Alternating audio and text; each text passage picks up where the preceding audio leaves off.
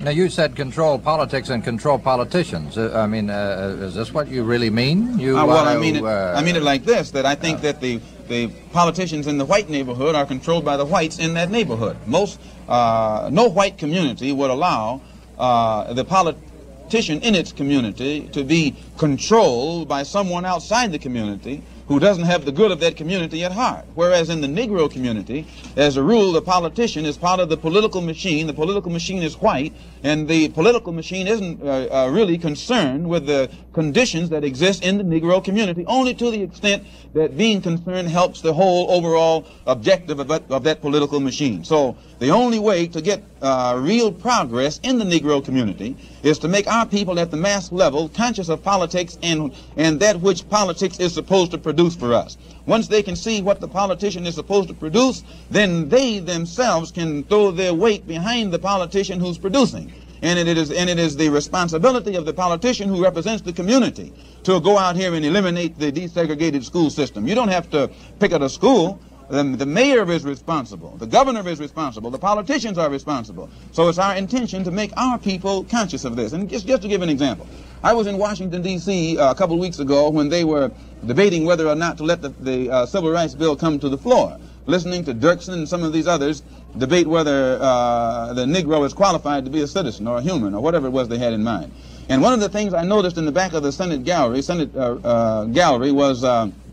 or the Senate floor, was a huge map which shows the distribution of Negroes in this country, and oddly, in the areas where Negroes were the most densely populated, where the areas were most densely populated by Negroes, these were the senators and the congressmen doing the most to stop civil rights legislation. Whereas if the Negroes in these areas were permitted to vote, they could sweep out of office the same segregationists and racists who are now in control of the government. Well, if you feel this strongly, then why don't you run for office? As I understand it, you control a pretty good segment up there in Harlem. Last time you were with me, I asked you what the membership was. You were then with the Honorable Elijah Muhammad, and you didn't want to tell me. Now that you're not with the Honorable Elijah Muhammad, could you tell me what the membership is? Membership is in Harlem. I mean, what percentage of Harlem? I can only answer you like this. All of our people who are oppressed, exploited, dissatisfied, and impatient are thinking along the same lines today, politically, economically, socially, and otherwise, philosophically, and otherwise. This takes in a pretty good hunk of Harlem. Certainly. Well, not only Harlem, Philadelphia. Well, I'm talking Harlem. about from your immediate home right now. You don't have Florida or California yet. We haven't given that to you yet, you know. yeah. Already thinking between yet. I am one black man, Mr. Harvey, who doesn't think that the white man is going to give up anything. What the black man gets, he's going to have to fight for it. He's going to have to earn it. He's going to have to take it. Nothing will be given to him. Well, then you say you don't advocate violence. No. Well, what's fighting if it isn't violence? Well, I think you'll find a fight going on in the Senate right now. And they haven't gotten violent yet, but at the same time they've gotten philosophically violent. Anytime you have a government, and I think 16 of the senatorial committees that control the government, 10 of them are in the hands of Southern senators. Out of the 20 congressional committees that control the government, 12 of them are in the hands of Southern congressmen. Now, here you have the 10 out of 12 committeemen, 10 out of 16 committeemen at the senatorial level are Southern segregationists. 12 out of 20 committeemen at the congressional level are Southern senators, and they're going to tell us that the South lost the war. Why, the committees that govern the government are in the hands of Southern segregationists. And the president himself is from a state that is a state of discrimination and segregation. He's in the same category with Eastland and Ellender and all of the rest. So when Negroes become conscious of politics, politically mature, and they begin to see the con game that's taking place today, especially where the Democratic Party is concerned, because it was the Negroes, I think out of the representatives, 257 of them are Democrat, and only 177 of them are Republican. 2/3 of the Congress is controlled by the Democratic Party. Out of the 100 senators, 67 of them are Democrat, and only 33 are Republican. 2/3 of the Senate is controlled by the Democratic Party. And it is the Negro vote that has kept the Democratic Party in power and has kept it in power in Washington, D.C. Despite the fact that the Negro puts the Democratic Party first, the record shows that the Democratic Party puts the Negro last. And the Democratic Party is able to fool the Negro by telling him that it is the Dixiecrats in the South who are doing it, and a Dixiecrat is nothing but a Democrat in disguise. The same man who's over the entire Democratic Party is over the Dixiecrats as well as the Democrats. And when Negroes begin to wake up and analyze this political situation, then the Negro is in a position to bring about a bloodless revolution in America with the ballot. He'll be in a position to sweep out of office these Southern segregationists who occupy strategic positions over strategic committees. And this in itself will revolutionize America's foreign policy as well as America's domestic policy, and it might save America. But if it is not done with the ballot, then it's going to have to be done with the bullet. I don't know why you don't run and say all this on the Senate floor, Malcolm. We'll be back with Malcolm X in just a minute. Schaefer is the one beer to have when you're having more than one. Schaefer, pleasure doesn't fade even when your thirst is done. The most rewarding flavor in this man's world for people who are having fun. Schaefer is the one beer to have when you're having more than one. Elizabeth Taylor says in the new issue of Look magazine, the children know that Richard and I love each other and that everything is going to work out all right. Now, in Look, see Elizabeth Taylor, her 6-year-old daughter Liza, and her new husband Richard Burton. In Look, you'll find out for yourself why Miss Taylor says daughter Liza and Burton are great buddies. You'll read about the unique word game they play as a family. And you'll find out in Look 6 full-color pages of Elizabeth Taylor and Liza romping through a vacation in tropical Mexico. Why does Elizabeth Taylor say Liza has a bit of the miracle about her? Everything about her has been extraordinary. In what way is Liza like her father, Mike Todd? How does Liza react to her mother's fame? Get the answers in Look. In this Look exclusive, you'll see one of the world's most beautiful women and one of the world's liveliest 6-year-olds as they share precious moments together. It's in the new issue of Look, biggest selling, most vital magazine in its field. Get Look today. Our guest is Brother Malcolm, or Malcolm X. We're talking to you from Convention Hall, the Travel, Vacation, and Outdoorsman Show. Malcolm, what is your opinion as a politician of Adam Clayton Powell? Well, Adam Clayton Powell probably is the only Negro politician of national stature who is completely independent of any political machine. He's in a more powerful position politically than any other Negro politician, primarily because the Negro in New York is different from Negroes anywhere else in the country in that they are exposed to such a great deal of news. The United Nations is there. They're more highly sophisticated where politics and international politics are concerned than any other Negroes in the country. And for that reason, it is less.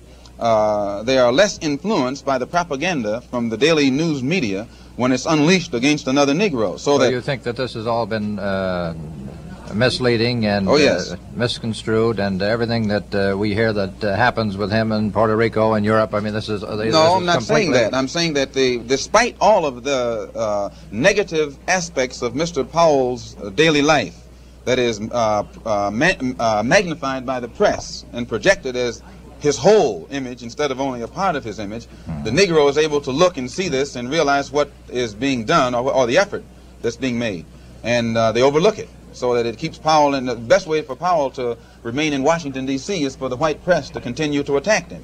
This automatically gets the Negro support.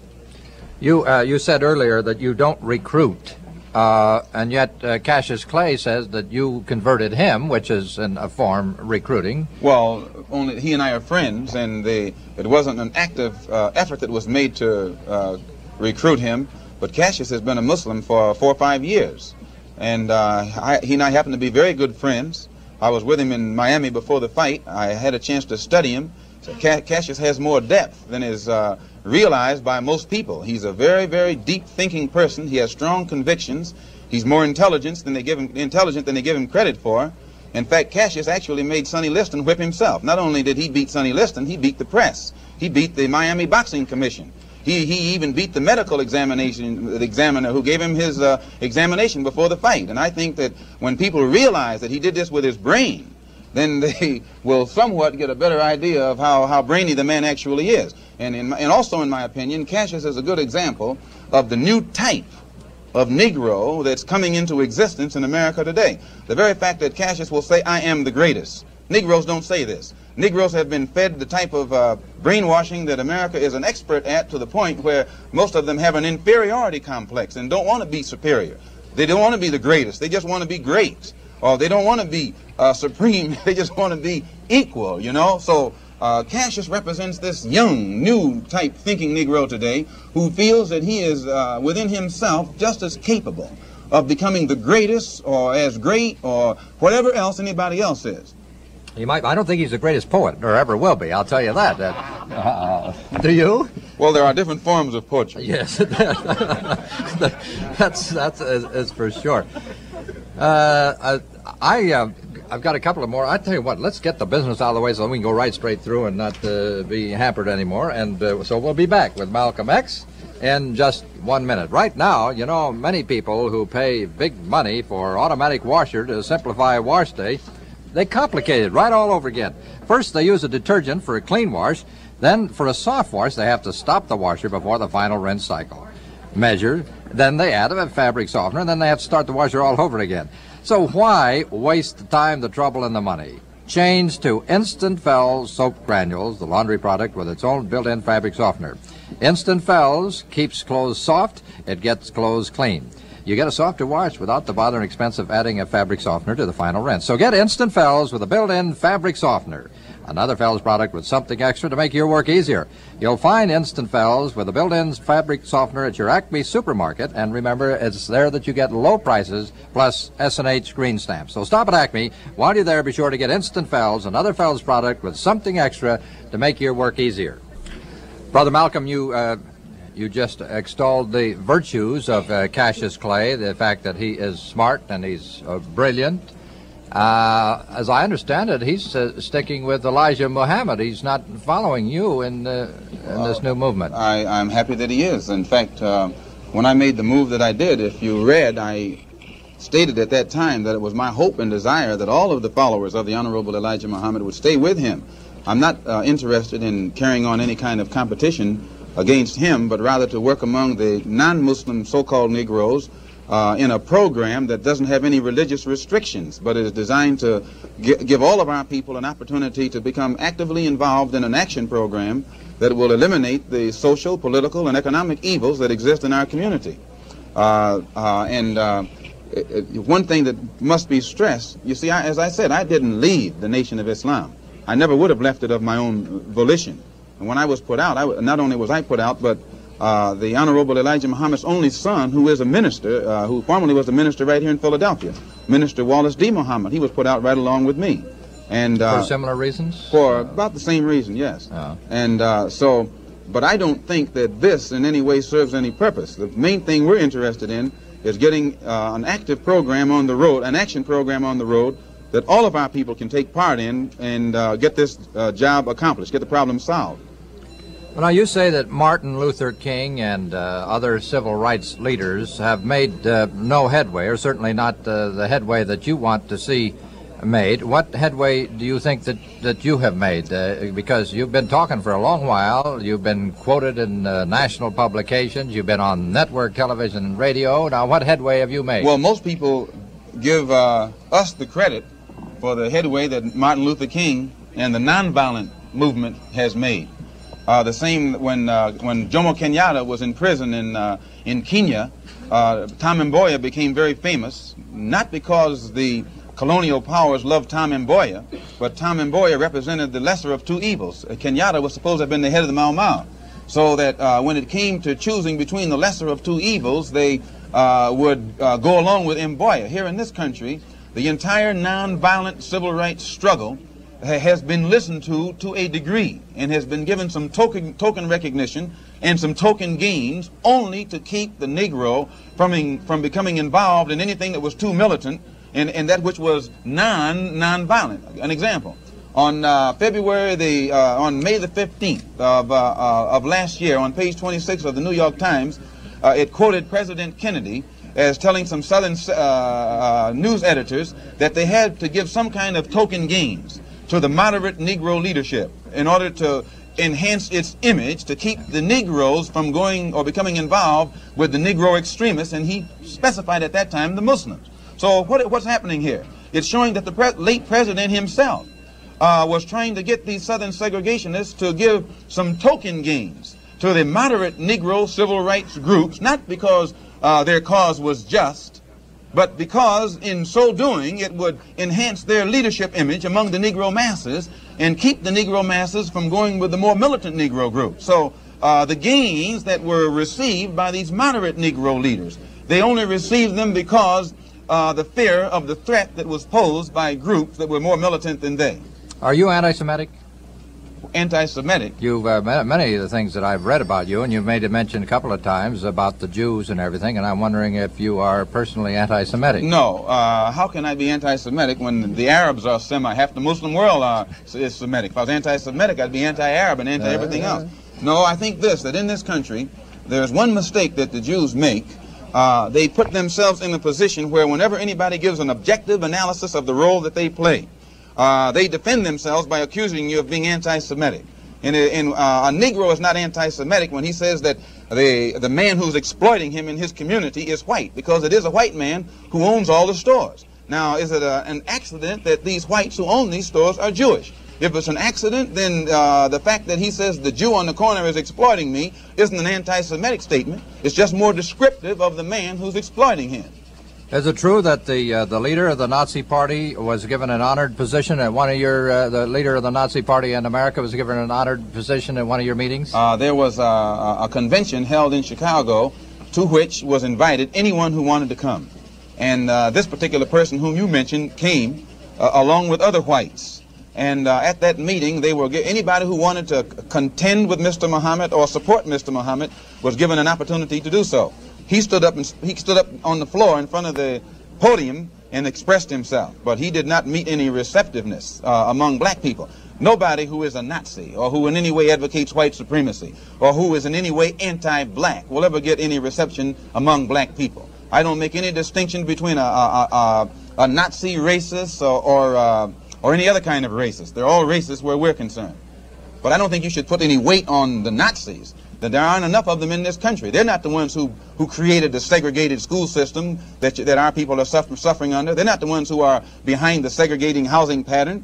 So the Nazis are if that many of them exist, are only being used as scapegoats. The ones who are really responsible are these that call themselves Democrats and Republicans and other lily white organizations. Malcolm, we only have a minute left. You are a very nice fellow to talk to, because you do talk. That's one thing. You have an engaging smile. Do you still consider yourself the angriest Negro in America? I think a man can be at his angriest when he's smiling. Is that right? I have a little difficulty smiling myself when I'm mad. Not a black man in America. The black man in America has lived in such an ambiguous society that he has been forced to develop a very flexible, acrobatic face. And when you find the black man smiling, it's not always from his heart. And I think the day that the white people realize this, then they'll take a more sincere effort to eliminate some of these injustices. Our guest has been Brother Malcolm, or Malcolm X, who I understand got a mere 3 hours sleep last night just to be here with us today. And for that, I thank you very much for joining us, Malcolm X, on WCAU.